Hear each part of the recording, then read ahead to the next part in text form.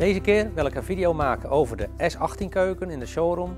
Ik heb al een keer eerder een video gemaakt over deze keuken, maar dat was de vorige versie. Die was toch iets anders. Deze is toch weer ietsje meer gemoderniseerd. En ik ben heel trots op deze keuken, dus daarom wil ik hem jullie laten zien. Het eiland van deze keuken is best wel groot met 3 ladekasten voor 120 centimeter naast elkaar. Dus je komt op 360. Links en rechts nog een zijpaneel, dus even afgerond 3,65. En een diepte van 1,20 meter. Dus best wel een fors eiland. Omdat hij zo groot is, heb je ook heel veel ruimte. Zoals je ziet, roeststalen laders. Zo super degelijk, hufteproof en ook nog afgewerkt met een lak eroverheen. Zeg maar een verniste deur, zodat je gewoon met je vingers eraan kan zitten en eigenlijk geen vlekken maakt. Behalve natuurlijk als je echt hele vieze vingers hebt. En ja, plenty space. Echt heel veel opbergruimte. Boven de roeststalen kasten hebben we aan deze kant een werkblad van Corian. Dat is een heel mooi materiaal, daar kan je echt hele mooie bladranden mee maken. Echt super strak. En je hebt hele lange bladen uit één stuk die mogelijk zijn. Dus dit is een heel groot eiland en daarvoor heb je eigenlijk zo'n blad nodig. Als je een graniet of composiet zou hebben, zou je naad hebben en het zou makkelijker breken. En op het Corian heb ik een schuifbare houten snijplank.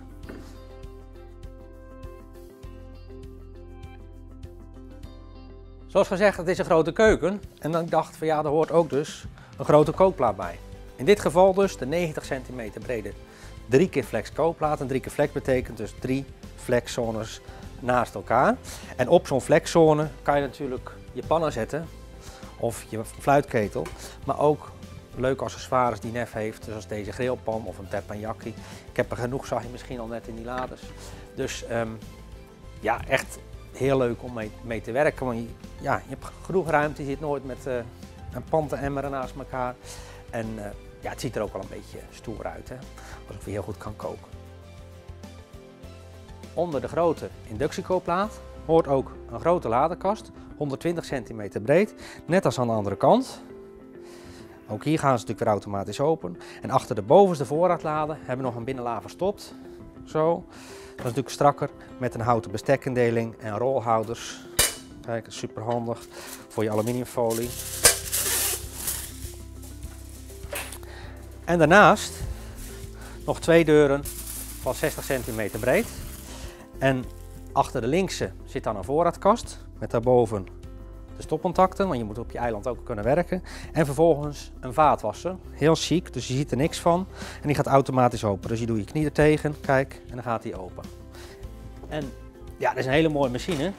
Ik heb er al vaker een video over gemaakt, maar ja, jullie hebben misschien die video niet bekeken, maar hij heeft zelfs licht van binnen de vaatwasser.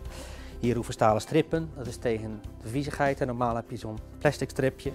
En hij is super zuinig, super stil enzovoort. Het is gewoon de luxe vaatwasser die Neff op dit moment heeft.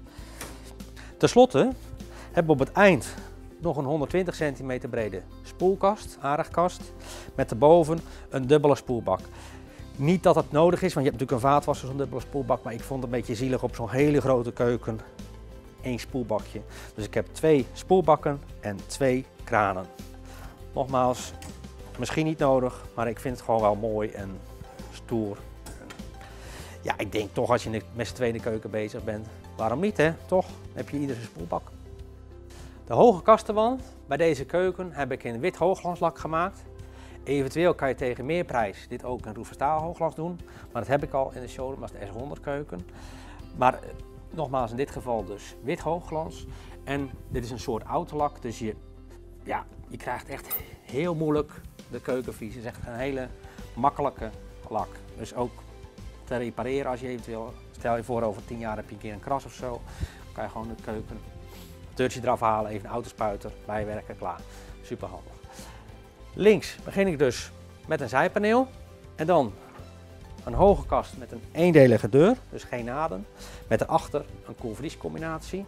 En die doe je open met een greeplijst. Dat is zo'n wit profiel hiertussen, dat je je hand over de deur kan doen.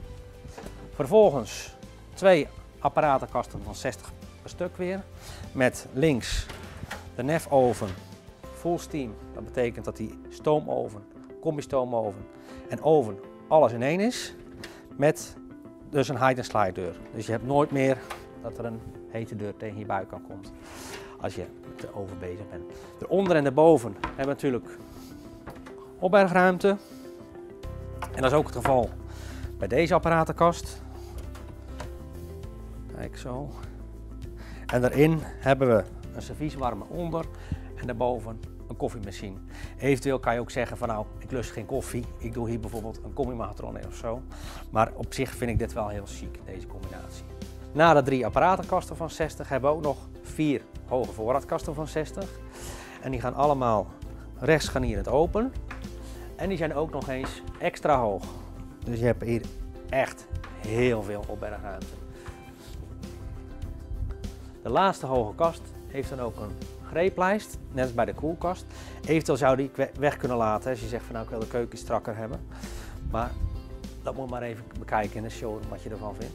Maar ja, de hoge kast, want wat moet ik er meer van zeggen? Het is gewoon super groot, super veel voorraad en het lijkt me sterk als je dat vol kan krijgen met keukenspullen. Maar ik zie het misschien straks bij jullie thuis. De hoge kasten staan hier los, dus je hebt een zijpaneel van voor naar achter naast de keuken. Maar eventueel zou je de keuken ook in kunnen bouwen. En dan zie je bijvoorbeeld een strookje van de hoge kasten en dat is wel chic ook wel. Dus dat ga ik toch even laten zien als jullie even mee willen lopen. Kijk, hier is de S20 keuken. Daar hebben we dezelfde hoge kasten in wit hoogglans. En die heb ik dus in de wand gezet. Dus dan heb je alleen maar een klein strookje in het zicht. Het heeft als voordeel natuurlijk dat je iets minder paneel nodig hebt, dus iets goedkoper. En van het geld wat je bespaart, kan je zo'n onttimmering ongeveer maken.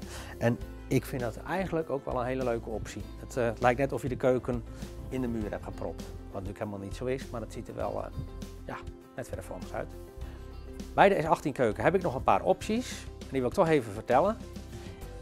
Je zou bijvoorbeeld naast de kraan nog een zeepmop kunnen doen. Er staat wel verzorgd op je blad.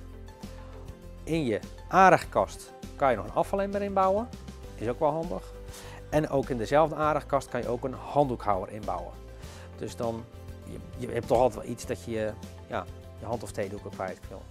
En tenslotte, in de wand met hoge kasten zou je nog de vouwdenkast kunnen doen. Ik vind het zelf ook heel chic en opgeruimd staan in je nieuwe keuken. Enfin, er is genoeg te vertellen over deze keuken, maar dat kan ik niet allemaal in deze video vertellen. Ik zou zeggen, je bent welkom in de showroom en de koffie staat voor je klaar. Alvast tot ziens.